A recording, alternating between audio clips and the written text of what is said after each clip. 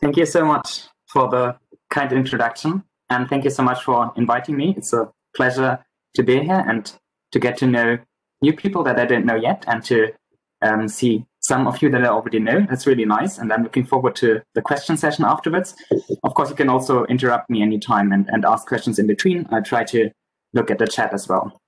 So the first thing I would like to point out about my talk is that it's based on a joint paper with Juan Pablo Aguilera, who is at Ghent and Vienna, and with Michael Ratjen, my PhD supervisor from Leeds, and also with Andreas Weiermann, who is also at Ghent. The next thing I would like to do is say a bit about the title, because this will hopefully give you a first idea of where I'm going. So Ackermann refers to the Ackermann function, and Goodstein refers to the Goodstein theorem, which Paris and Harrington have shown to be independent of Peano arithmetic.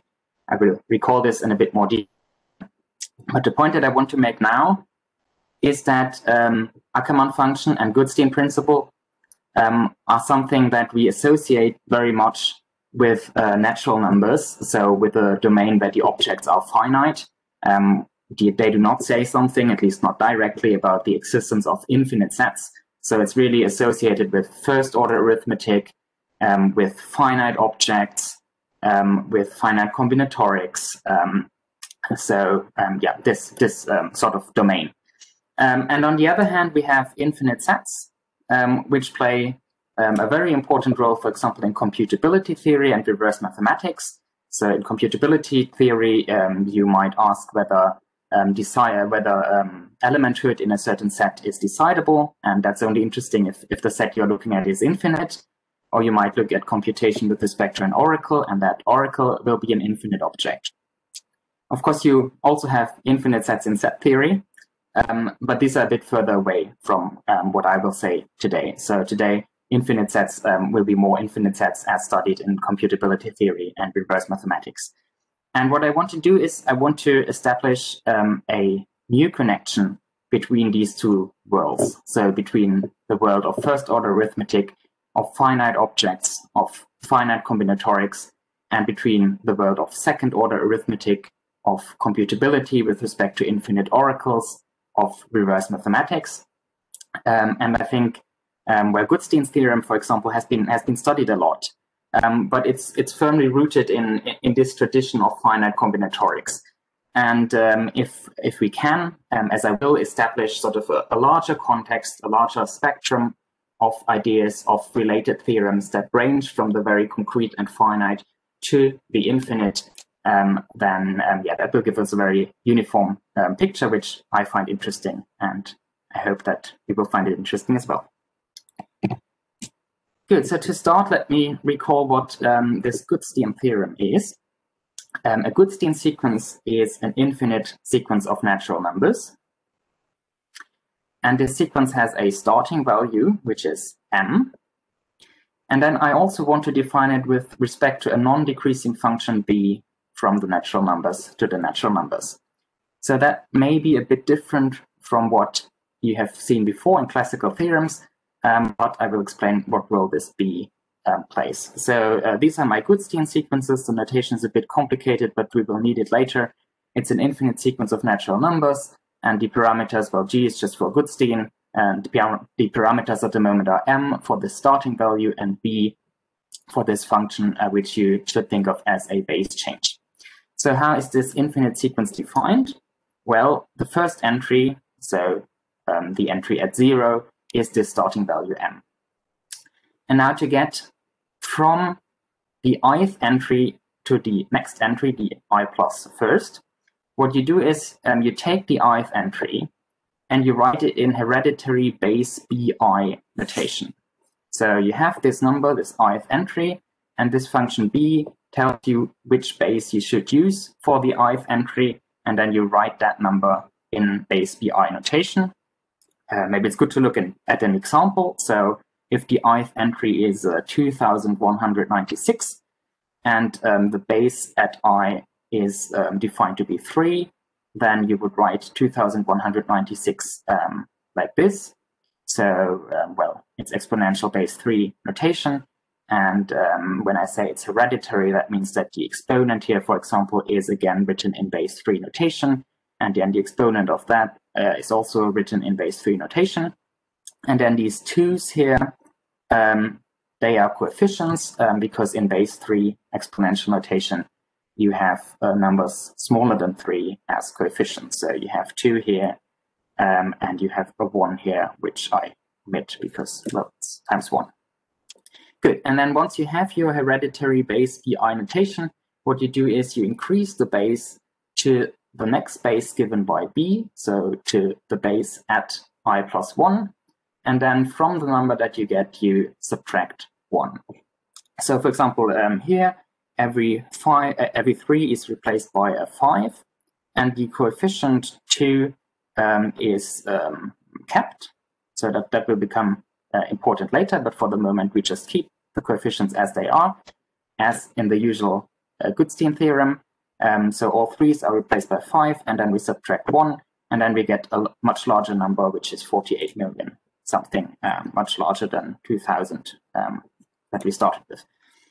So the intuition is that these Goodstein sequences, they grow extremely fast at the beginning, and what Goodstein's theorem tells you is that eventually they must reach 0.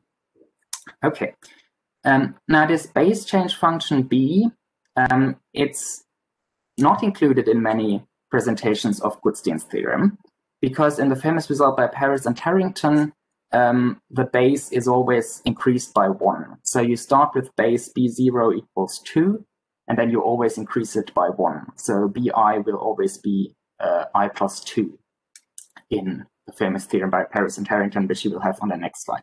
But Goodstein himself, in fact, studied these sequences for general B. And what he showed in modern terminology is that the following statements are equivalent over a certain weak base theory, commonly used in reverse mathematics. The first of these two statements that are equivalent is what is now known as Goodstein's theorem. And it says that for any such non-decreasing base change function and any start value m, the Goodstein sequence relative to these parameters will eventually reach 0. So there is an I such that the nth entry in this infinite Goodstein sequence is 0. And then the statement to which this is equivalent is that a certain ordinal number epsilon naught is well-founded. So epsilon naught is defined as the least fixed point of ordinal exponentiation, in the sense of ordinal arithmetic. And, well, in fact, in this theory RCA 0, you cannot speak about ordinals directly. You have to represent them, for example, by terms. And for epsilon 0, you can use the notion of counter-normal form to represent your terms, namely epsilon 0 is generated by the clause that if you already have ordinals alpha 0 to, say, alpha n minus 1, then you can form the ordinal alpha 0 plus ... plus omega alpha n minus 1 under the condition that alpha 0 is bigger than the following ones, so that the exponents are weakly decreasing. And then since epsilon 0 is the first fixed point, everything below it is sort of generated by this process, and you can write down simply a system of terms which represents all these ordinals, and you can define the order between the ordinals on these terms, and then you have a representation of this ordinal that you can use in the context in which you want to prove the equivalence. But that's not the main point here, how exactly you represent these ordinals. Good. So let me say a bit more about the role of this B. Well-foundedness is a pi-1-1 statement, so it involves universal quantification over infinite sets. For example, you could formulate it as for any non-empty subset of your ordered set, there is a minimal element in that subset. So it has this quantifier over infinite sets. And if you want an equivalence with the pi-1-1 statement, you would expect that the other statement that's equivalent to it also contains quantification over an infinite set, and in this case, this infinite set is this non-decreasing function B. And so Goodstein proved in his terminology that these two statements are equivalent over weak base theory. And apparently, so you can look that up in a historical paper by Michael Rathjen. Apparently, in the submitted version of his paper, he also included an independence result, because epsilon 0 is known to be the so-called proof-theoretic ordinal of Peano arithmetic, and that was shown by Gensen before Goodstein's work. So you would expect that if you have a result like this, then somehow this statement here should be independent of Peano arithmetic. And that's what Goodstein stated in the first version of his paper. But then Paul Bernays, I believe, who was the referee, pointed out that since you have this universal quantification over an infinite object, this version of Goodstein's theorem isn't really a statement of Peano arithmetic proper. It's not in the language of Peano arithmetic. And if it's not in the language, then you cannot say that it is independent. Of course, you're very close, because to have a universal quantifier, it would be enough to just allow set parameters. You don't even need to introduce arbitrary second-order quantifiers. Well, if you are precise, then it's not an independence result from Peano arithmetic as usually understood, and for that reason, Goodstein apparently omitted this independence result from the published version of his paper. Now, the famous result of Kirby and Paris, I think I said Paris-Harrington before, but that was a different independence result. So this one is by Kirby and Paris, sorry, is that if you fix one specific function for this base change, namely you start with base 2 and then you increase the base by 1 in each step, so you have base 2 plus I in the ith step, then Goodstein's theorem stays strong. And that's, of course, a really much stronger result. So it's a great achievement because it's not clear at all that if you have a statement about arbitrary base functions and then you fix a relatively simple base, that the statement remains strong. But Kirby and Paris showed that this is the case. Goodstein's theorem for this specific function, which can then be expressed in first-order arithmetic, stays strong, namely it is unprovable in Peano arithmetic. Good. And now, let me show you some questions that I would like to ask. So the first one may sound a bit ad hoc and unrelated to the rest, but we will see that actually it is not. So I think it's quite an obvious question, actually. What happens if we do not increase just the base in these Goodstein processes, but also the coefficients? So for example, previously we had this base 3 representation here. And then we changed the 3 into 5, but we kept the 2. And now we could have the idea to change the coefficients as well. So why not increase 2 to 3, so that we have at the place of this 2 here, this 3 here, and here also 2 is changed into 3, and then still subtract 1.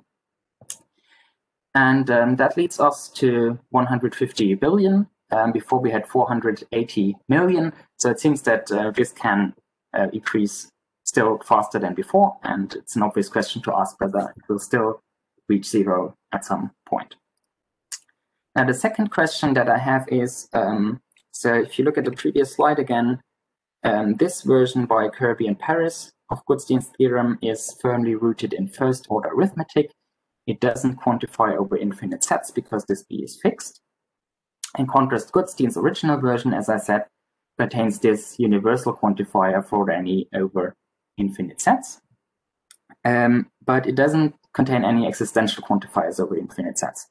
So still, it doesn't assert the existence of infinite sets, as many statements that are studied in reverse mathematics, for example, do, and it's not really part of the realm of infinite sets, I would say.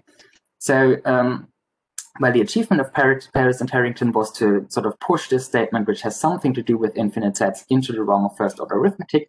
And what I want to do is push it the other way. So see whether we can turn this Goodstein theorem into a theorem that really belongs to the realm of computability theory, of reverse mathematics, of countable infinite sets, by including an existential quantification over infinite sets as well. So that's my second question. Can we turn Goodstein theorem into something that asserts the existence of infinite sets? I have a question, if you allow me, Anton. When you are in the first question you have on this slide here, you are increasing the 2 to 3, but really there are also some coefficients which are 1, and that could also be increased, I guess. I mean, you're leaving them as they are basically, but you could increase also that, say, to 2 maybe, or something like that. Absolutely, yes, yes. I will have a general definition of these coefficient changes on the next slide. Okay. Okay, so yeah, let's maybe wait until then, but absolutely, that's totally correct. Okay, and so let me just mention the third question, and this is, well, we have looked at hereditary exponential notation, but of course I could consider different normal form notations of natural numbers. And we will see one, so to anticipate this already based on the Ackermann function, and then you could ask, well, what happens if we represent natural numbers differently, and maybe we'll get stronger versions of Goodstein's theorem. Okay, so then let's come to this question about how exactly these coefficient changes are implemented. So we still have this function b, which tells you what the base in the ith step is.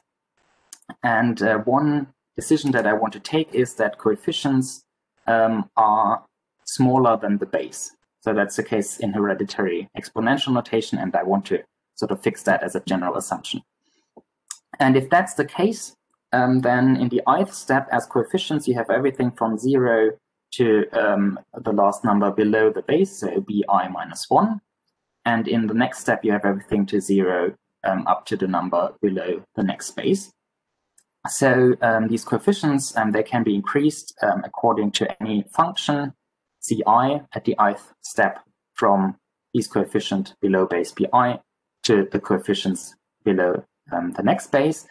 And I also want to make the decision that this is an order embedding. Maybe I should have written it's strictly increasing. So by embedding, I mean that ci is strictly increasing. So just as you said, I'm increasing 2 to 3. I could also increase 0 to 1, for example, and 1 to 2. Absolutely.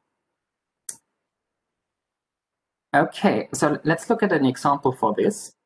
I want to look at non-hereditary base 2 notation now. So the normal forms that I want to consider in this example, and actually also over the next few slides, are non-hereditary usual binary notation.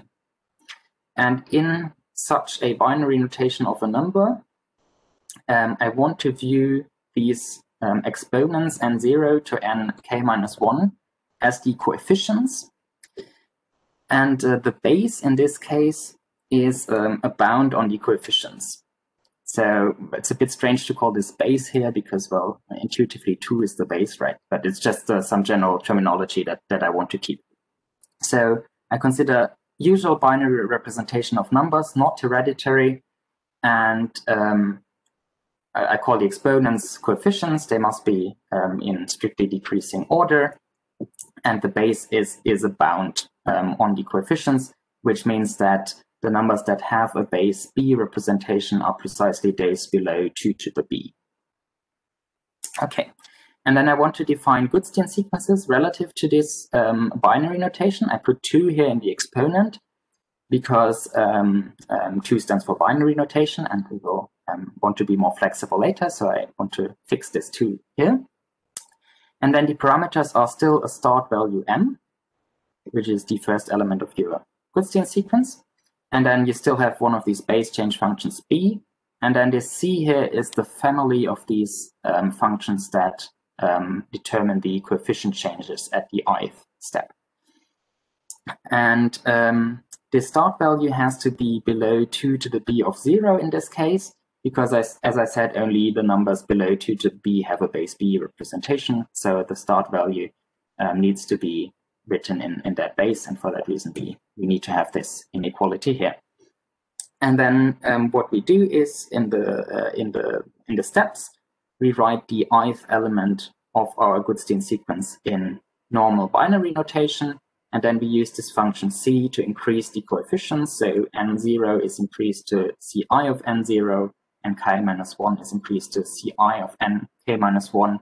And since I have assumed that these Ci are embeddings, or in other words, strictly increasing, this normal form condition will be preserved. This here is still a normal form.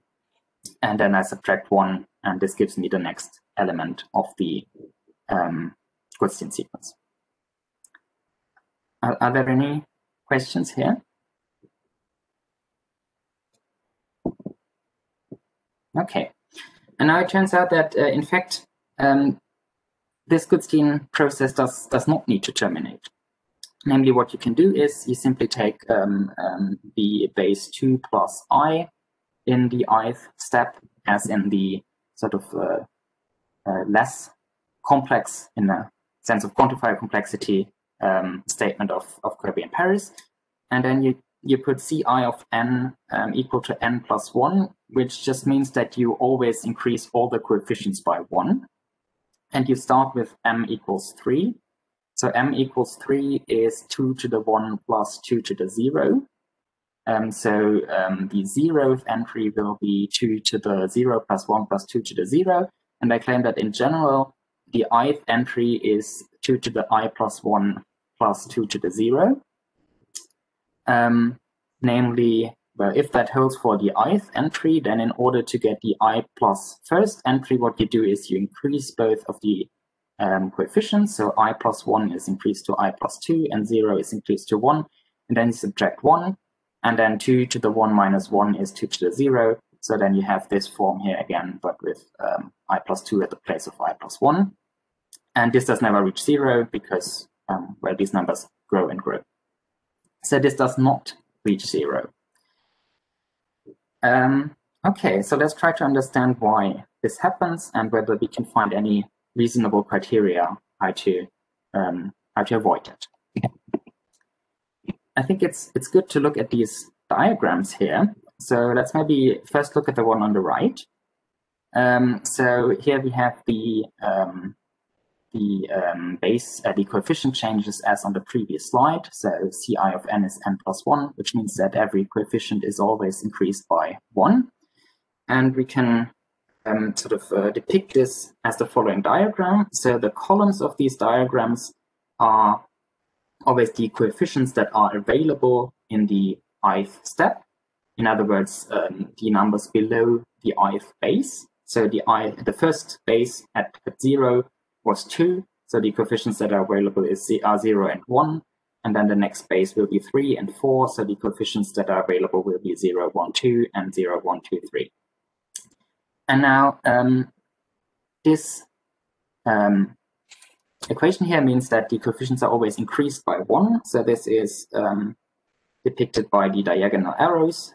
For example, here from the 0th element of the Goodstein sequence to the first coefficient 1 is increased to 2.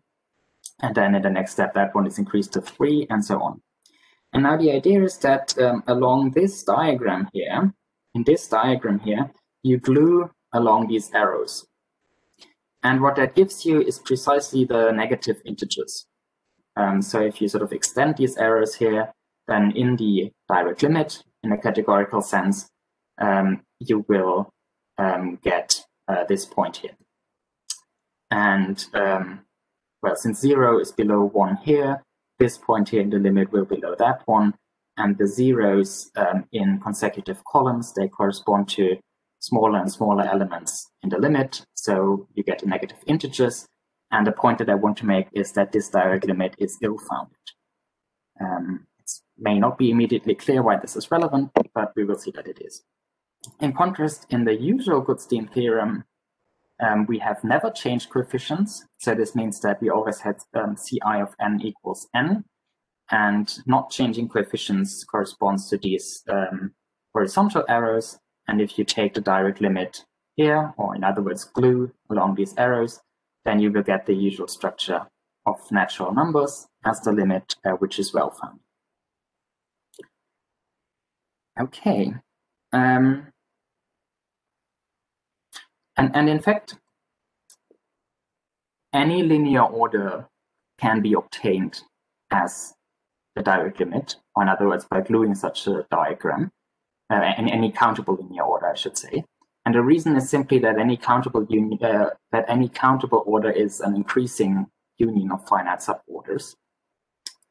And then you can construct a diagram like that. And in particular, any countable ordinal number can be obtained in this way.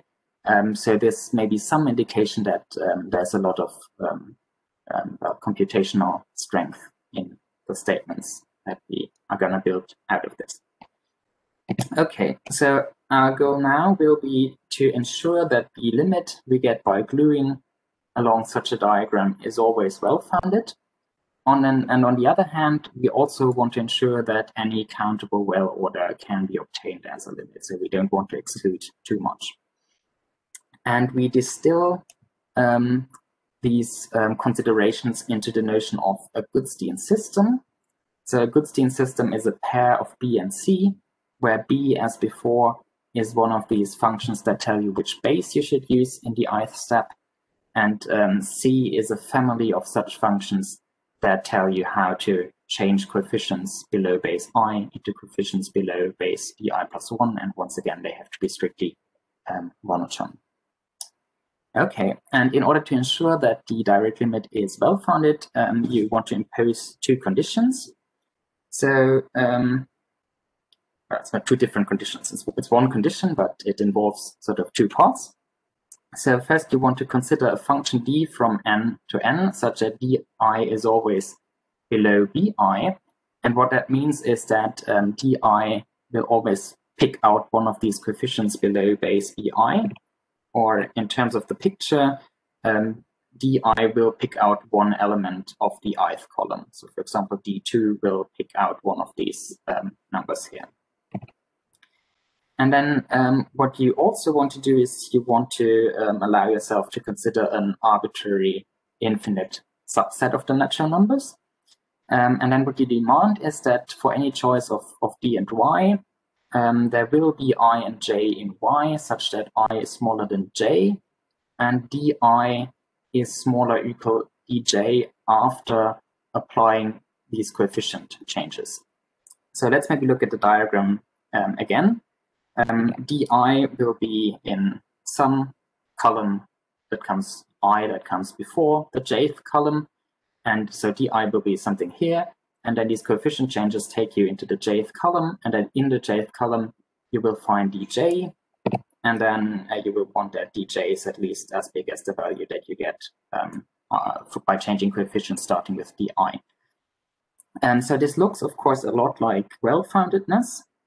Some I smaller than j, some previous value is smaller equals some larger value, so somehow this d doesn't correspond to a strictly descending sequence.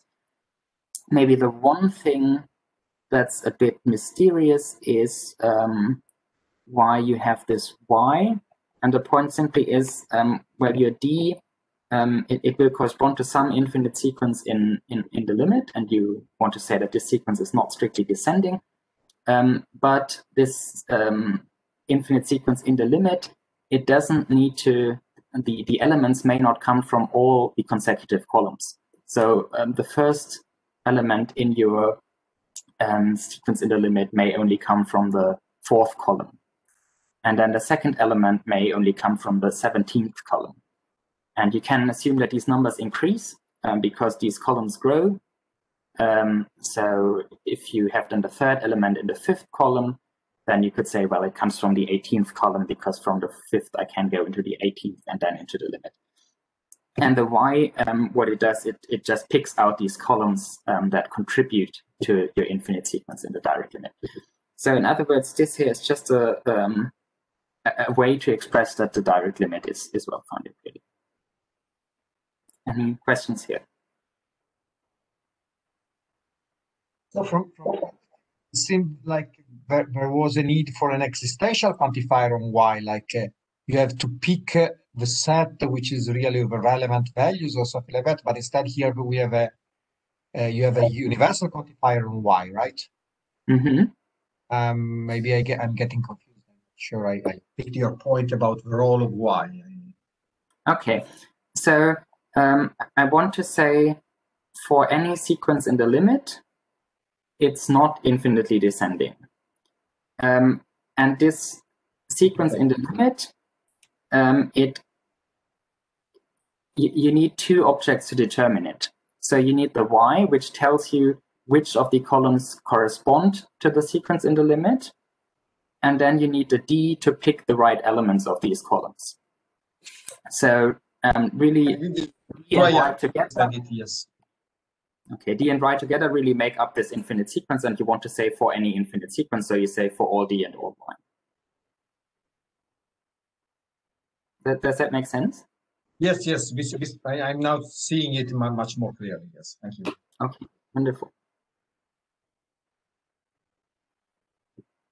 Okay, and now we can look at the first new result. So I wrote a first new result because this is just one instance of a much more general result, and this is in a sense the simplest instance, but still interesting. But I wanted to point out that it's only the simplest instance of this. So we can now look at the example that we had before. So here we have Goodstein sequences with respect to binary notation of natural numbers. So that's the example from before, where we had a Goodstein sequence that is not terminating. But if we assume that the base and the coefficient changes form one of these Goodstein sequences, then all these Goodstein sequences with respect to binary notation and arbitrary Goodstein sequence will be terminating, and that's precisely what the extended Goodstein theorem for the binary notation says. So it says that for any Goodstein system and any start value, the Goodstein sequence relative to this data will reach 0. And the theorem says that this is equivalent in the context of reverse mathematics to arithmetical comprehension. So arithmetical comprehension is equivalent to a statement that the Turing jump relative to any oracle exists, and it's quite an important principle in reverse mathematics. Okay, and yeah, what I would like to point out is that here really it's about the existence of infinite sets. So arithmetical comprehension, it says that the Turing jumps relative to oracles exist. So these infinite halting sets exist. And in statement 2, we also need an existential quantifier over infinite sets, because it's known that over weak-based theory, arithmetical comprehension cannot be equivalent to a purely universal statement. So there would better be an existential quantifier in here. And there is, because in the notion of Goodstein system, there is this universal quantifier over d and y, which are infinite sets. And since the notion of Goodstein system appears in the assumption of this extended Goodstein theorem, the universal quantifier in the notion of Goodstein system can then be prenexed and becomes an existential quantifier in the extended Goodstein theorem. So we have managed to build in the existence of infinite sets in a reasonably natural way, because it came from this idea of what happens when we change coefficients, and by looking at these direct limits, we found precisely the right condition to ensure that the Goodstein theorem is still valid. So now I would like to briefly present the proof of this theorem. So what is known is that part 1, so this principle of arithmetical comprehension, is equivalent to a statement about the preservation of well-foundedness, namely to the statement that if x is a well order, then so is 2 to the x. And 2 to the x is defined as the set of strictly decreasing sequences in x with the lexicographic order. So the first entry, x0, the largest one, will be dominant, will decide the order. And it makes sense to write this 2 to the x because it really corresponds to binary notation of natural numbers, right? If you have binary notation, then you can write each number as the list of the exponents, and the exponents are strictly decreasing, and also the largest exponent is dominant. So that's why this is written 2 to the x. Well, in order to show that 1 is equivalent to 2, it's now enough to show that 2 is equivalent to 3, and that's precisely what I want to do here. So 2 was for any Goodstein system, the resulting Goodstein sequence will reach 0, and 3 is if x is a well ordered, then so is 2 to the x. So let's first show that 3 implies 2. So to show 2, we consider an arbitrary Goodstein system. And then as on in the example, we glue along this Goodstein system to obtain a direct limit by gluing along the coefficient changes. And since it's a Goodstein sequence, this direct limit will be a well order, which I want to call X. Then the next observation is that this operation that turns an order y into an order 2 to the y is actually a functor, or can be extended into a functor. And that's quite straightforward. So if you want to, in order to become a functor, this should also act on functions from some x to some y. And if you have such a function f, then you simply apply it pointwise here. So maybe this is a bit quick, but it's not hard to turn this into a functor. You mean order preserving functions? Order preserving functions, yes. Yes, absolutely. So we are working over the category of linear order and strictly order preserving functions. Yeah, that's important, that's right. And what we can do now is that if we have any such Goodstein sequence as in 2, then we can map this to a sequence in 2 to the x. And the idea is that well, these sets of coefficients, they can be mapped into x, because the sets of coefficients, when we glue them, we obtain x. So we have something like inclusion maps. And since we have a functor now, we can apply this functor to these inclusion maps. And then this here will be an element of 2 to the b, where b is the base. And since this base is included in x, we can apply the embedding that this functor gives us and go from 2 to the b to 2 to the x. And then we get a function, we get an embedding of this Goodstein sequence into this direct limit 2 to the x. And what you can show, because all these functions are order preserving, is that this image of the Goodstein sequence into to the x must descend until the Goodstein sequence reaches 0. So that's because, let's maybe look at 4 slides ago again. So if you look at the step from here to here, then what you do is you increase n0 to ci of n0. But then when you construct a direct limit, you glue along these coefficient changes. And what that means is that n0 and ci of n0 will be identified in the direct limit. So even though this is can be a huge increase in the finite numbers in the direct limit, it doesn't change anything at all. But then since you subtract 1 and take something smaller than this will correspond to a step down in the direct limit. So that's why these Goodstein sequences, when you map them into 2 to the x, then they will descend unless the Goodstein sequence reaches 0. But now by 3, you know that 2 to the x cannot is well founded, because x was a well order, and 3 tells you that 2 to the x is also a well order. So this cannot happen forever, and that means that the Goodstein sequence must eventually reach 0, which is precisely what you wanted for this generalized Goodstein theorem. So if you have studied the proof of the classical Goodstein theorem, then you will see that this is just a relativization of it. Any questions about this direction?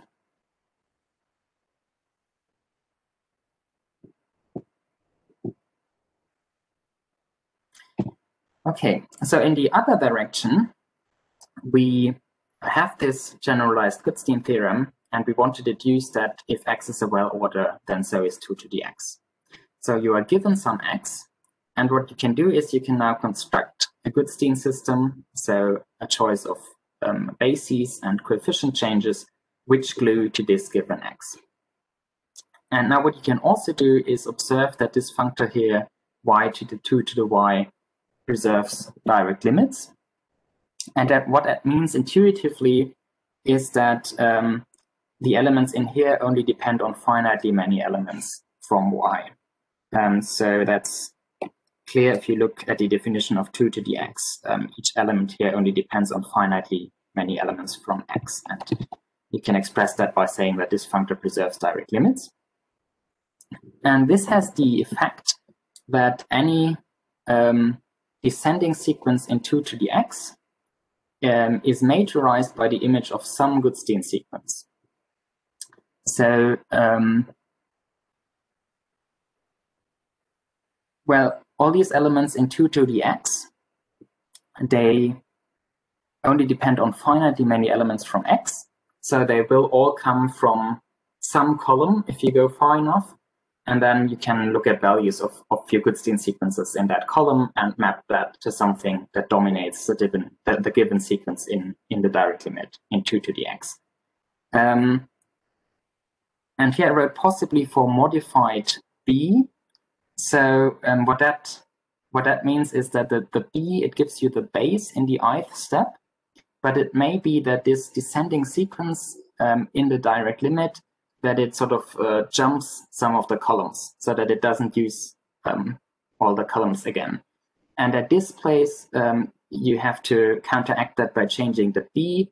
Namely, what you want to do is you want to speed up the base change. So if the sequence skips some of the columns, then the base should change faster as well, so that it also sort of jumps these columns.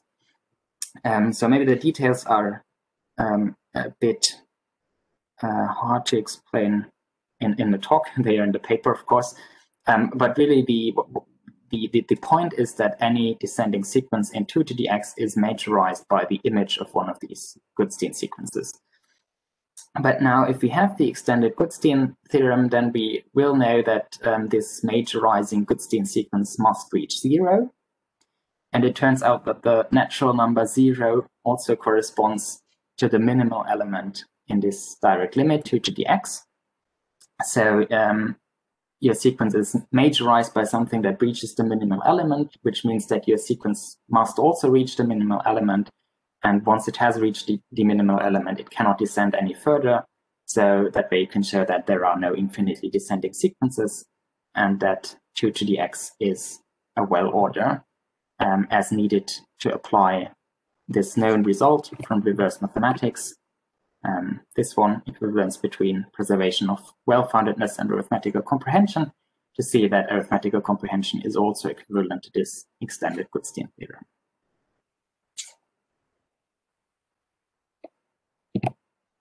So if there are questions, just interrupt.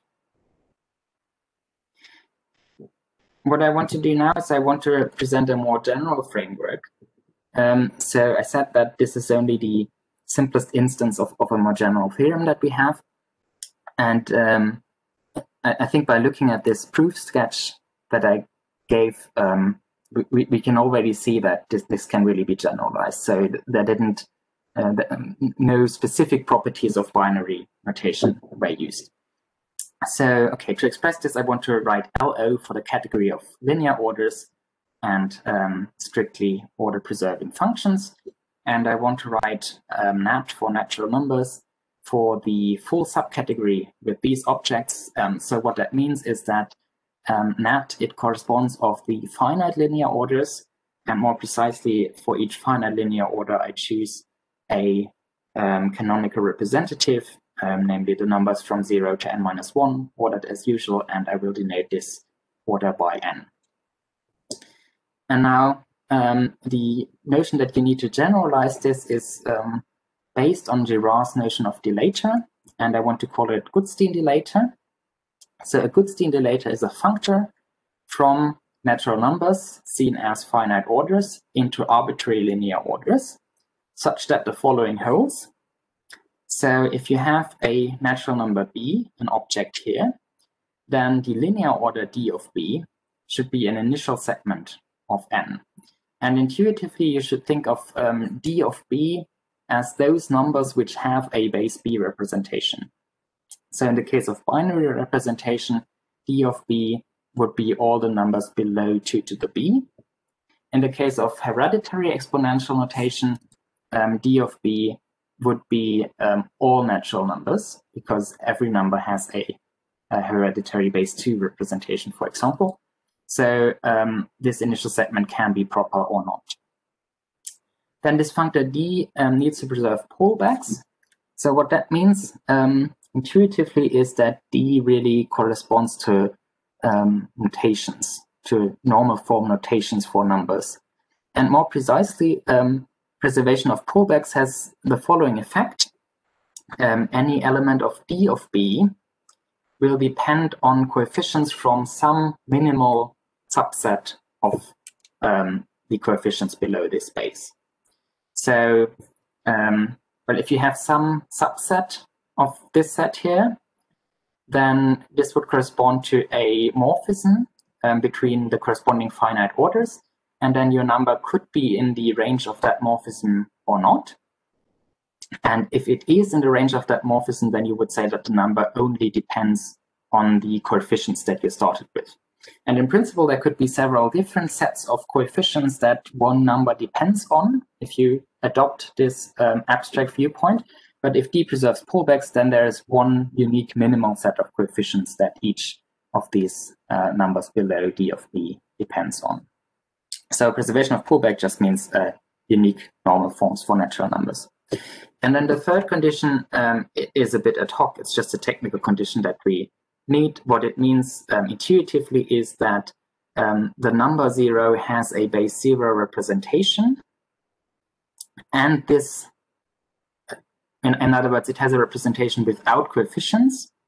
And this representation of 0 is independent of the base. So if you have any function where there's just one function, the empty function, from the empty set of coefficients into any set of coefficients, then if you apply D of E to 0, you will still get 0. So 0 has a representation without coefficients, and this is independent of the base. That's what this third condition said.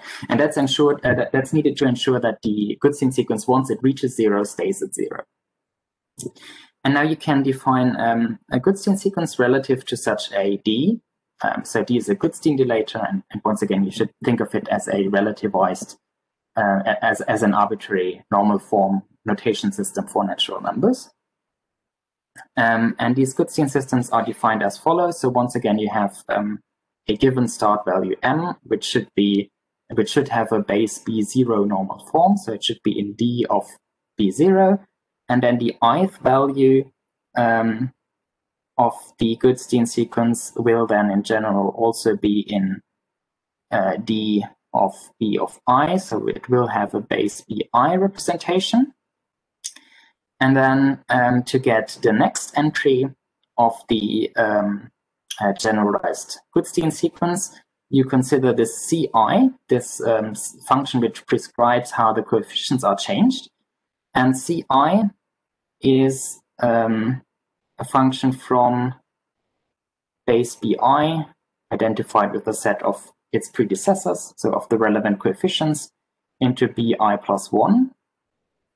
So that means that then this D of CI, since D is a functor, it goes from the numbers that have a base BI representation into the numbers that have a base BI plus 1 representation. So you get from here, from your previous value to the next value in D of BI plus 1. Sorry, it's not very readable. And then you subtract 1 as before. And you can subtract 1 because you are in initial segments of the natural numbers. So this is just the usual operation minus 1 on the natural numbers. Okay. So, yeah, it's quite some machinery, but really it's just a reasonable way to write down Goodstein sequences for general notations for natural numbers and arbitrary changes of coefficients. And now that the general result that we get from this general framework is as follows. So first, one important thing to say is that if you have any such Goodstein dilator, so this Goodstein dilator, it will take finite orders as input and give linear orders as output. And you can extend it into a functor d bar, which takes arbitrary linear orders as input and still takes linear orders as output. And you can define this extension by taking direct limits. So the idea is that any linear order is the direct limit of finite orders. In other words, it's defined by gluing finite orders, or still more concretely, it's the union of its finite suborders. And if you sort of take an arbitrary linear order, decompose it into its finite suborders, apply D, and then glue again in the category of linear orders, then you will get a linear order as the value of your extended functor. So that's something that already comes from Girard's theory of delators. And the general result that we have is that still over this base theory of reverse mathematics, the following are equivalent for an arbitrary Goodstein delator D, so that the quantification does happen in this meta theory. And the two equivalent statements are, first of all, the extended Goodstein theorem, but now for D. And the extended Goodstein theorem, as before, says that if you have any Goodstein system, so anything that glues to a well order, and any start value that can be written in base B0, then the resulting Goodstein sequence defined relative to this superscript D will eventually reach 0 for some I. So that's, you could also say, well, in this case, Goodstein sequences relative to D terminate with arbitrary coefficient changes. And this is equivalent now to a generalized statement of what we had before. So today, before we had the statement, if X is a well order, then so is 2 to the X. And here we have the statement, if X is a well order, then if you apply the extension of your Goodstein delator to X, you still get a well order. In other words, this extension preserves well orders, and that makes it a delator in the sense of Girard. And now, if you specialize this D to binary notation for numbers, then you really get back the theorem that we had before. Okay, so that's the first part of my talk. In the second part, I want to show a more interesting example. So we have the general theorem for general D. We have seen one instance for binary notation, and I want to give an example that's a bit more complicated than binary notation. So as I said just before our break, we have this general result here now about Goodstein's theorem for arbitrary notation systems represented by what I call Goodstein delators. Sorry, this D is a Goodstein delator. And then I want to give an example that is stronger than the one that we had before, where we were looking at binary notation for natural numbers. So the one with binary notation came from or did rely on a previous result about preservation of well-foundedness for this transformation of X into 2 to the X. Or in other words, into on the operation of exponentiation from ordinal arithmetic. And then I want to look at a stronger operation from ordinal arithmetic, and then we'll see how from this we can find a stronger version of this extended Goodstein theorem. Namely, the stronger operation of ordinal arithmetic that I want to look at is the Veblen hierarchy. The Veblen hierarchy is a hierarchy of functions from ordinals to ordinals indexed by ordinals, and it's defined recursively. So for 0, the 0th function in this hierarchy is commonly defined as ordinal exponentiation to the base omega. We'll say why that is relevant a bit further down. And then if alpha is not 0, then phi of alpha is defined as the enumerating function of the joint fixed points of all the previous functions. So these are all normal functions on the ordinals, which means they are strictly increasing and continuous at limit ordinals.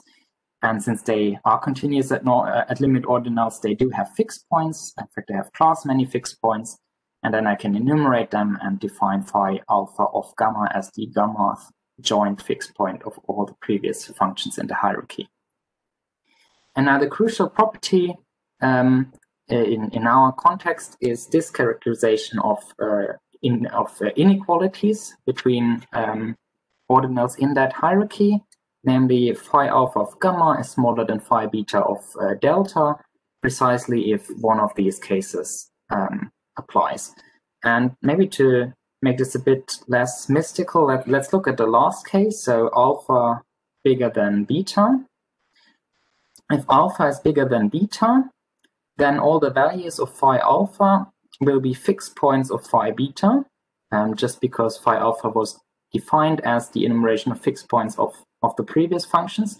So in particular, this here will be equal to phi beta of phi alpha of gamma, because this is a fixed point of phi beta. And then this inequality here, since also these functions are strictly increasing, is equivalent to an equality between the arguments. So this holds precisely if alpha of gamma is below delta, which is exactly this condition here. So that's where this comes from. And what we can now do is we can represent these values phi alpha gamma by systems of term notations. And then these systems of term notations, you can look at them not only when alpha and gamma are ordinal numbers, but in fact when x and y are arbitrary linear orders. So the idea is that in this system of term notations, you will have terms that are of this form here, where alpha is an element of x, and gamma will be a term that you have previously constructed. But these here, they are not all the ordinals. So for example, all these ordinals of this form here, the values of phi of 0, they are additively closed. And in particular, the even stronger fixed points will also be additively closed. So the ordinals of this form are only the additively closed ones. And then in order to get all the ordinals in the initial segment that you're looking at into your term notation system, you will also have to look at sums of the form phi alpha 0 of S0 plus etc. plus phi of alpha k, let's say of sk, and where the alpha I are now elements of this x, and the sk are terms that you have previously constructed, and they have to be formed with certain restrictions. And then you can also define the order between the ordinals on these terms, namely on sums. You can just sort of take the order from Cantor's normal form theorem, and on terms of this form here, you take this equivalence here as a recursive definition of the order. So that's really a recursive definition, because when you decide this, for example, according to the third clause, you have to compare the left term with the argument of the right term. But since this argument delta is less complex than this whole term phi of beta and delta, the joint complexity of these two terms drops, and then you have a recursive characterization of the ordering. Okay, so these are the notions of ordinal arithmetic and the associated terms that we will want to look at in the following. Okay, now let's look at the known result about these operations that I promised. So once again, we have an equivalence over RCA 0. So in this usual base theory of reverse mathematics. And now the first statement of G equivalence is arithmetical transfinite recursion, which is much, much stronger than this principle of arithmetical comprehension that we had previously. So yeah, maybe one way to see this is that arithmetical comprehension from before corresponds to piano arithmetic, which has this ordinal epsilon 0 as proof theoretic ordinal. And epsilon 0 is precisely the first fixed point of this function phi 0. So it's equal to phi 1 of 0, first fixed point of the previous function phi 0. And of course, the terms that you get here, the ordinals that you get here become much, much, much, much larger. And if you take sort of the ordinal that is approximated by iterating this Veblen construction, then you get the proof theoretic ordinal of this statement here. So it's much stronger than the statement that we had before. And this principle is known to be equivalent to also to a statement about the preservation of well-foundedness, namely the statement that if x is a well-order, then so is phi x of 0. So the first fixed point of the x function in the Veblen hierarchy is well-founded. I think that's first due to Harvey Friedman, and then there is a computability theoretic proof by Professor Marcone together with Antonio Montalban, and there's also a proof theoretic proof by Ratjen and Weiermann. Okay, so we have this result which is somewhat parallel to the one that we used before, and what we would like is we would like to transform this into a stronger Goodstein principle, which would then also be equivalent to arithmetic or transfinite recursion. However, there's one obstruction. Okay, that's what I wrote on the last slide now. I actually already had it here. Namely, already this relatively small value in the Veblen hierarchy has order type far beyond the order type of the natural numbers, which is small omega. So this operation here, which transforms an order x into this order phi x of 0, even if you put finite orders here, even if you put natural numbers here, the output will be something highly transfinite. And what that means is that this operation here, it's not induced by a normal form for natural numbers. So it's not the continuation by direct limits of a normal form for natural numbers. And it's not a Goodstein dilator, and that means that we do not obtain an equivalent Goodstein theorem, at least not directly. Now, to save the situation, we could have the idea that maybe we can slow down this function a bit.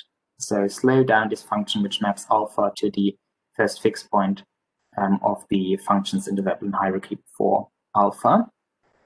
And by slow down, I mean that it should preserve, it should act on natural numbers. It should preserve finite orders. So this operation here, when x is finite, this should also be finite or at most isomorphic to the structure of natural numbers. But then on infinite values, it should somehow catch up so that still the strength of this principle here is preserved. And the hope that this might be possible comes from the fact that it's possible for ordinal exponentiation. So if you look at the transformation of alpha into omega to the alpha, then this also does not preserve finite orders, and it does not. It is not induced by a normal form for natural numbers.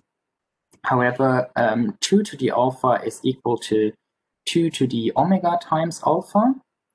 And for that reason, we can replace ordinal exponentiation with base omega by ordinal exponentiation with base 2. This has the advantage that now this here, it's obviously an operation on natural numbers, but also, well, this multiplication is relatively innocent from the viewpoint of reverse mathematics and computability theory. It preserves well-foundedness, and up to this operation that's relatively innocent, base omega and base 2 coincide. So we can just as well use base 2, which then comes from a normal form of natural numbers. And the idea now is to do the same with the Veblen function. Okay, so to see how that works, I want to bring Ackermann into play, namely the Ackermann function. And I want to work with one specific variant of the Ackermann function, which is technically particularly useful. So for that, I want to recall the so-called Gregorczyk hierarchy, or hierarchy of fast-growing functions indexed by natural numbers here. So the first function in that hierarchy is simply the successor function. f0 of n is n plus 1. And then I define these functions f, b, b stands for base. Once again, I define them by a recursion on b. So if I want the value of the b plus first function on n, then what I do is I take argument n and I iterate the previous function fb 1 plus n times. And then if you sort of diagonalize over this process, so you now consider this b as argument and map it to the lower index to fb of 1, then this function here grows faster than all primitive recursive functions, and it's some sort of variant of the Ackermann function. And what we will see is that this version here of the Ackermann function, it induces a normal form for natural numbers, and by generalizing that to infinite ordinals, we will get back something very close to the Veblen hierarchy. So in other words, the Veblen hierarchy is something like the continuation of the Ackermann function by direct limits. And that's also something that that's new, I think. And I think that in itself is a nice result, because Ackermann function and Veblen hierarchy are quite well-known concepts in mathematical logic, but as far as I know, I didn't know of any connections before. So to see that they are actually quite intimately connected is interesting, I think. Okay, so this crucial notion of normal form that comes from the Ackermann function, these normal functions, these normal forms have already been investigated by Arai. And this normal form theorem says that every positive natural number, so different from 0, can be written like this, as an expression that involves these functions fb from the fast-growing hierarchy, with the property that these indices here are strictly increasing. So b1 is the largest index, and with the property that the exponent in the n plus first step is smaller than the value that you have before. So for example, this nk is smaller than the value that you have here if you leave this last function away. And that works as follows. So if you want to construct the normal form of a given number, then what you do is you first choose bi as large as possible. So you choose the maximum lower index such that f of b1 of 1 is not bigger than the number that you want to represent in normal form. And then you choose the maximal number of iterations that is possible so that you don't become bigger than the number that you want to represent. And then you have something that's less than or equal this number. If it's equal, then you are done. If it's smaller, then you do the same thing again. You choose b2 as large as possible. And this choosing first b1 as large as possible has the effect that this here holds. And what's also important to know is that now if you have two such normal forms and you want to compare their numerical values, then it suffices to look at the lists of lower and upper indices, and the one that is bigger in the lexicographic order will correspond to the normal form with the bigger numerical value. So to be more precise, when you compare these lists, the number that matters most is this first lower index b1, and then the second thing you compare is this upper index n1, and when they coincide, then you continue with b2, and so on. Okay, so this are these Ackermann normal forms. And now these Ackermann normal forms, they allow us to turn the Ackermann function into a Goodstein dilator, which I then call Ackermannian Goodstein dilator. So it should be a functor from natural numbers to ordinals. Yes.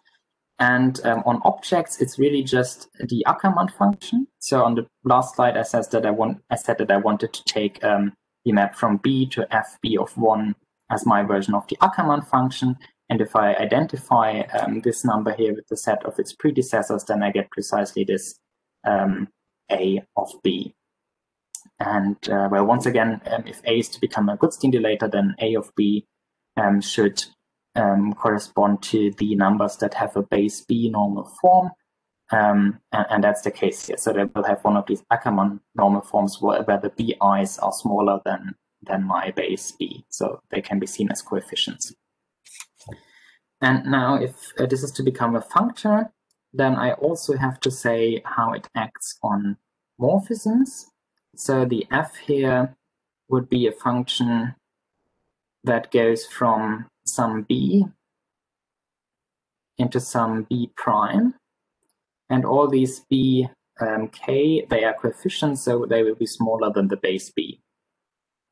And in order to apply, in order to define the action of the Ackermann dilator on f, I consider the value of this function here on one of these normal forms, and I define it as follows. So on the lower indices, I simply apply my function f. So this will increase the coefficients here. The lower indices are the coefficients. And then in the upper indices, I recursively apply this function that I'm defining at the moment, this function a of f. And so in the previous slide, we had the condition that this, for example, n of k is smaller than the rest of the expression, and in particular, it's smaller than the entire expression. So this is really a recursion over natural numbers, a course of values recursion. And the fact that I apply a of f rather than f here already indicates that we already have something like an hereditary normal form. So not hereditarily exponential, hereditarily Ackermannian might be a better expression. And it turns out that these values here are still in normal form, and that a of f is then order preserving. And this induces a Goodstein sequence with respect to these Ackermann normal forms. So this here was the general definition, and maybe it's good to see how the definition works concretely. So the Goodstein sequence starts once again with this starting value m, and then when I have the ith value of my Goodstein sequence, in order to get the next one, what I'll do, I'll take the ith value, write it in this Ackermann normal form, then use my coefficient change, apply a to it, and then apply this operation to the ith value in normal form. So I will change these lower indices by this coefficient change ci, and I will change the upper indices hereditarily, and then I will get some generally larger number, and when I subtract 1 from it, I get the next entry in my Goodstein sequence. And now the question becomes, how strong is the Goodstein theorem relative to this Ackermann dilator? There are questions here. I assume that in that you are also proving that in the definition of your AF on the right-hand side, you have something which is the correct term, let's say, for this Ackermannian representation. You mean these here? Yes, so that the exponents are respectively conditions. I mean, the 1 plus AF of nk should be smaller than the number that comes later, let's say, right? Yes, that's absolutely right. So in principle, you need to do recursion and induction sort of in the parallel fashion, sort of. That's right. And so in fact, you also need to do 2 inductions simultaneously. Namely, you have to show simultaneously that this here is in normal form, and that the function that you define is order preserving. And if you know by induction hypothesis that the previous values are in normal form, then you can use this theorem here to compare the values according to lexicographic order, and then you can use that to show that the values are still in normal form.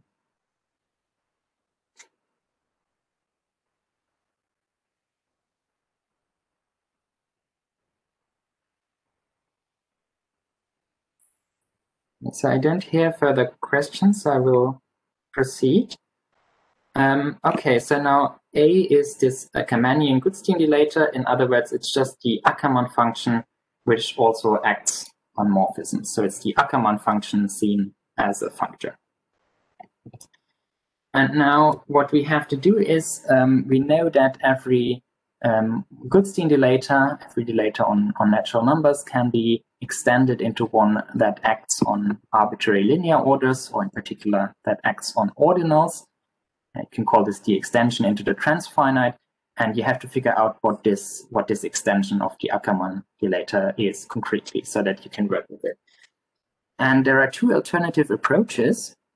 So one is, let's say, more semantical. You look at the definition of the fast-growing hierarchy, and you simply look at the transfinite analogs and hope that this gives you your extension. And in fact, it does.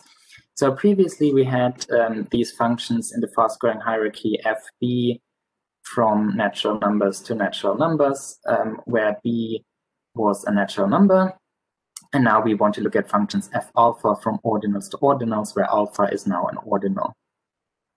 And in fact, they will extend these, so I also call them f.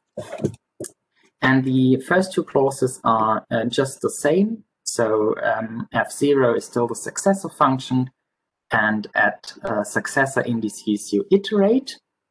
And there is one small difference. I don't know if it's small, but there's one difference. Namely, these iterations here, they are also transfinite now, and in particular you have to consider limit iterations. So you have to define them, and you do that in the obvious way. So at successor iterations, you just apply the function one more time, and at limits, you take the supremum of all the previous iterations. And then you have to look at the limit case of this extended fast-growing hierarchy now. And here you also do the, in this context, obvious continuation by continuity. So you say that if lambda is a limit, then f lambda of gamma is the supremum of f alpha of gamma over all the alpha below lambda. And then you can show that where previously a of b was defined as all the numbers below fb of 1. So this is isomorphic, let's say, to fb of 1. And here the same holds in the transfinite. So the extension of the a by direct limits is really isomorphic to f alpha of 1 defined in this way. And the second explanation, which is maybe a bit less intuitive, but technically more important in our context, is a more syntactical approach. Namely, you want to view this transfinite extension of A as a system of term notations. And what you do is, well, first you put in a constant symbol 0, and then you do an inductive definition where you close the system of term notations as follows. Namely, if you have terms S1 to Sk, which you already have constructed, then you add terms of this form here, where the lower indices come from your argument linear order x, and the upper indices are the terms that you have constructed previously, and you still need this condition that the term, for example, this term sk is smaller than the rest of the expression. So in particular, I would like to point out, so these here are inequalities in x. X is a linear order. It's nothing to worry about here. But here, this is an inequality in the term system a bar of x. So you need to define the set of terms and the order on the set of terms simultaneously. But if you use the right measure of complexity, then you can do it. And this also corresponds, on the previous slide, we saw that this a of f, on the lower indices, you just apply your function, but on the upper indices, you apply a of f hereditarily. And this also corresponds to the fact that the lower indices are just the elements of your given order, but in the upper indices, you use the terms that you have already constructed. So there's also some hereditary process going on. And well, as I said, you need to define the order simultaneously. And once again, you can use this lexicographic order from the Ackermann normal form theorem that we saw before. Okay, and now comes the crucial theorem. So this is the main technical, well, we have this general framework, but then the second sort of main technical result is this one. Namely, if you have any linear order x, then the extension of the Ackermann function by direct limits on x can be embedded into this value of the Veblen hierarchy, so into the first fixed point of this, the functions below 1 plus x.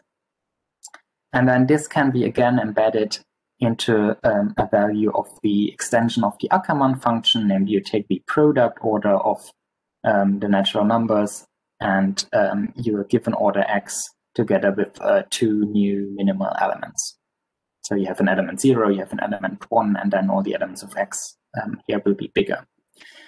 And these embeddings here tell you that where the extension of the Ackermann dilator and the Veblen functions are very closely related. In particular, if x equals alpha is an epsilon number, so it's closed under ordinal exponentiation, then the extension of the Ackermann dilator will yield an order that is isomorphic to this value of the Veblen hierarchy. So then they really coincide at these epsilon numbers. And using that theorem, we can derive the promised result about generalized Goodstein processes. So here we work once again in reverse mathematics, and we make the base theory a bit stronger. This is just because RCA0 is not strong enough to handle the Ackermann function. So this induction that we add here is simply that we can work with the Ackermann function in our meta theory without worrying. Otherwise, we don't need it. And this is an equivalence now between the stronger principle of arithmetical transfinite recursion, than the statement that if X is a well order, then so is the value of the Ackermann function extended into the transfinite on X. And then the third part is the extended Goodstein theorem, once again, in this case for the Ackermann dilator. So you have an arbitrary Goodstein system. In other words, you can change the base and the coefficients in some restricted way. And any Goodstein sequence that is defined relative to these Ackermann normal forms will terminate. The proof is as follows. So our general result tells us that 2 and 3 are equivalent. So for any dilator, the extended Goodstein theorem for this dilator and the claim that its extension preserves well orders is equivalent. That's what we saw before. So it remains to show that 1 is equivalent to 2. But we already know by this result of Friedman and Ratjen-Weiermann and Marconi-Montalban that 1 is equivalent to the statement that the Veblen hierarchy preserves well-foundedness. And by these embeddings, we can replace the Veblen hierarchy by this extension of the Ackermann function.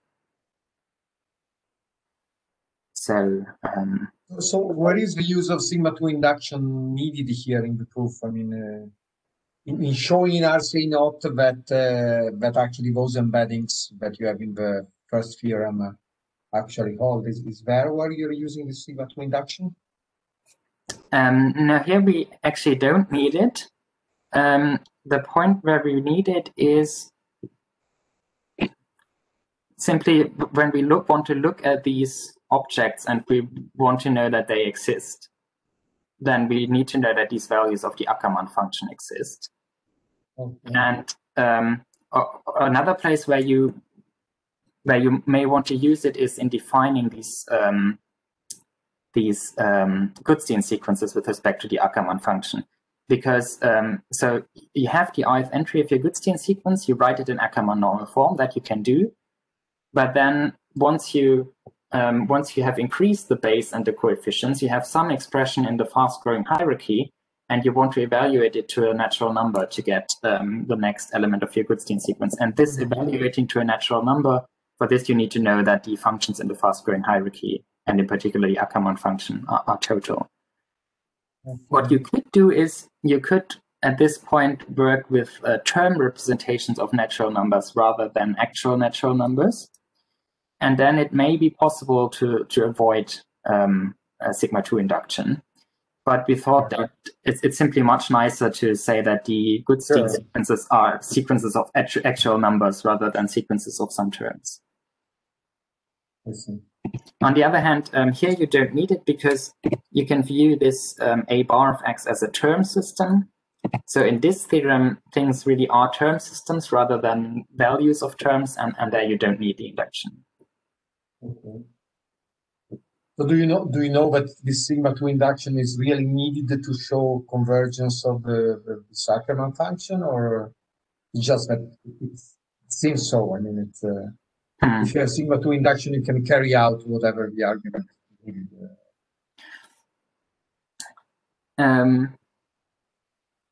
It's simply that we used it to make sure that our definitions work.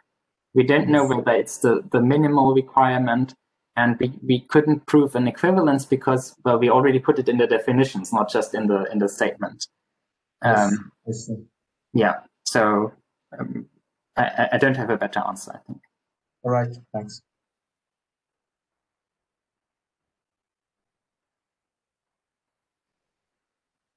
Please go ahead for me. Okay, so don't have that much longer. I have conclusions, and I wanted to show you briefly how these two embeddings work and what the main points are, but it's just one slide. So first we want an embedding of this extension of the Ackermann function into the Veblen hierarchy. And the point that I want to make is that this is the easy direction. Namely, in this extension of the Ackermann function, you have terms of this form. So they look like expressions in the fast-growing hierarchy, but with transfinite parameters. And if you have an expression like this, where you have at least one of the f's, that's the most interesting case, then what you do is you call the shorter expression without the outermost function, you could call it t, and then the value of f on that expression is recursively defined as follows. So you take the function phi in the Veblen hierarchy, which is determined by this largest index, the smallest index, of the outermost expression. Take this function from the Veblen hierarchy. And then as its argument, you take the sum of f of t, where t is this remaining term, and f on this outermost exponent. And that works.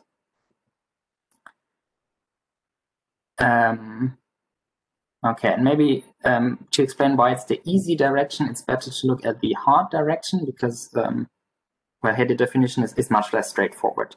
So in the hard direction, we need a function from the Veblen hierarchy into a value into the extension of the Ackermann function. And this should produce values in normal form, simply because otherwise it will be very hard to prove things like the fact that it's order preserving. And well, actually, if we view this as a term system rather than an ordinal that's defined semantically, then it will consist of normal forms. So then we really need to make sure that the values are normal forms. And in particular, so in here we have normal forms of like this. And in particular, the lower indices must be strictly increasing. And this need not be true for expressions in the Veblen hierarchy. So in the Veblen hierarchy, you can also restrict to certain normal forms, but even there it can happen that you have an index 0 and then another index 0 and then maybe a larger index 1. So you could not simply say, okay, I take this outermost index 0 as the first lower index of my fast-growing functions f, and then continue recursively, because then the next index would also be 0 and these indices wouldn't increase. So what you do instead is that if you are given a term, let's say this term here, then you inspect this term and you always look at the most relevant subterm. So if you have a value of one of these phi functions, then there is only one subterm, namely the argument, so you take that one.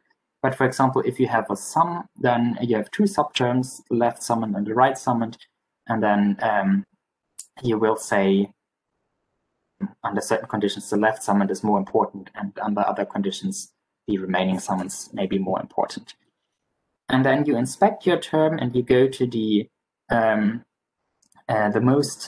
you always go to the most important subterm until you hit a term with a larger lower index. So in this case here, you would have to do three steps.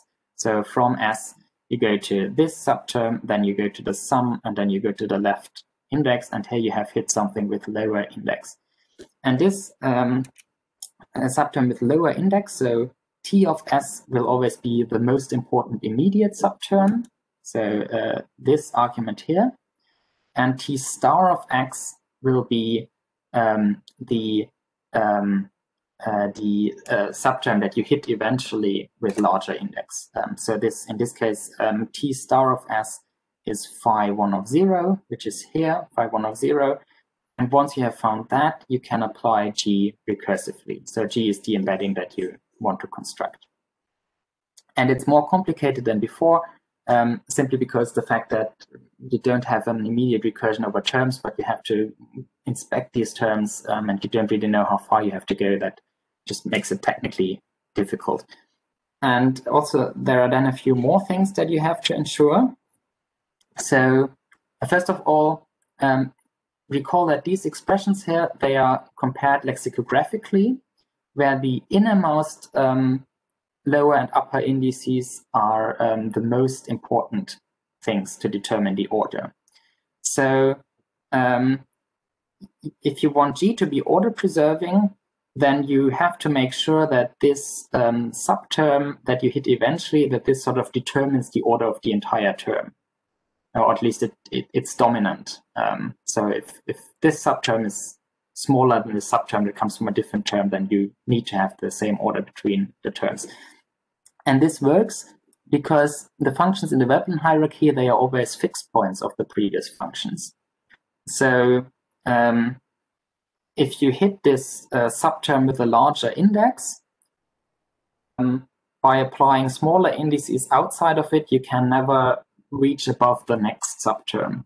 So, and in this sense, this subterm with a larger index dominates the monotonicity properties of this term S itself. Okay, so that's kind of fine. But then you need to ensure a few other things. So one of the things you need to do is you have to count how often you have hit the lower index that you started with before you hit a larger lower index. Because in a sense, that these lower indices that you started with, they also generate fixed points, but of a lower order. And this also dominates the monotonicity properties of the term. So if you generate, let's say, 5 fixed points of these lower order above your large fixed point, then you're higher up than if you only generated 3 of these fixed points.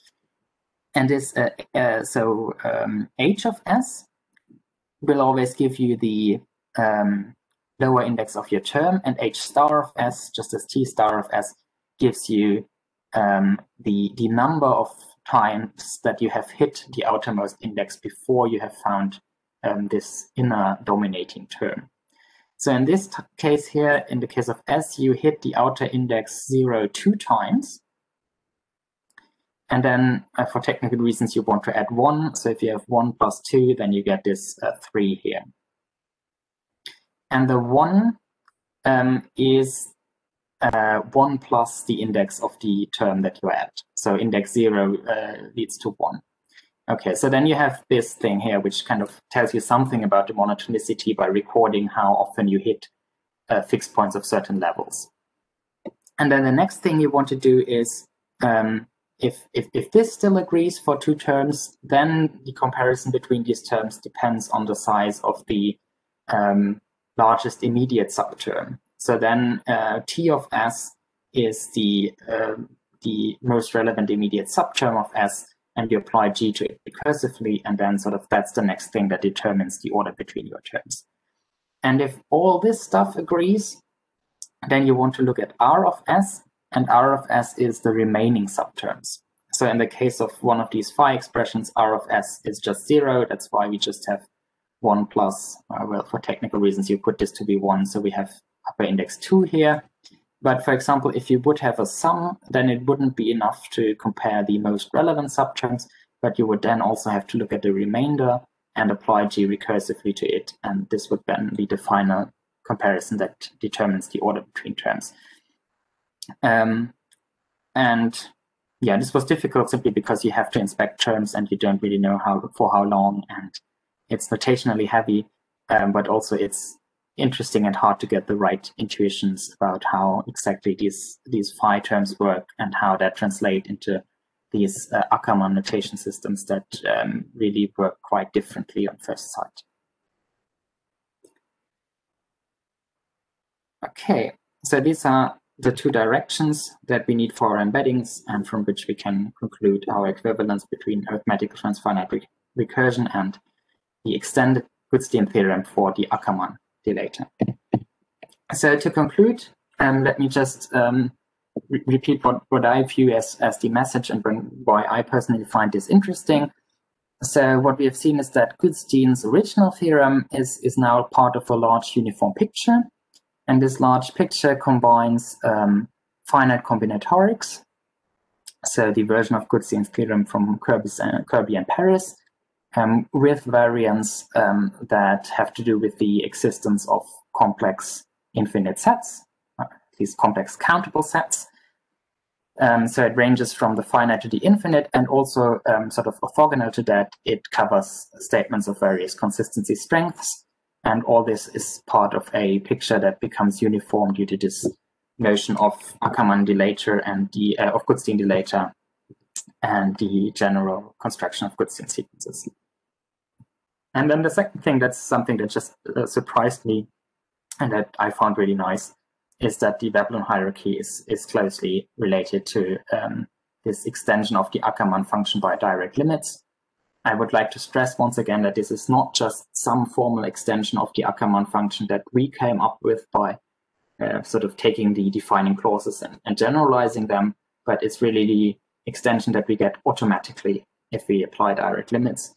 And I think it's surprising because Veblen hierarchy and Ackermann function are sort of household names that are well known in logic, and I like the connection between them. If you want to see details, they are on the archive. Of course, you can just Google for our names and you will also find this. Thank you very much.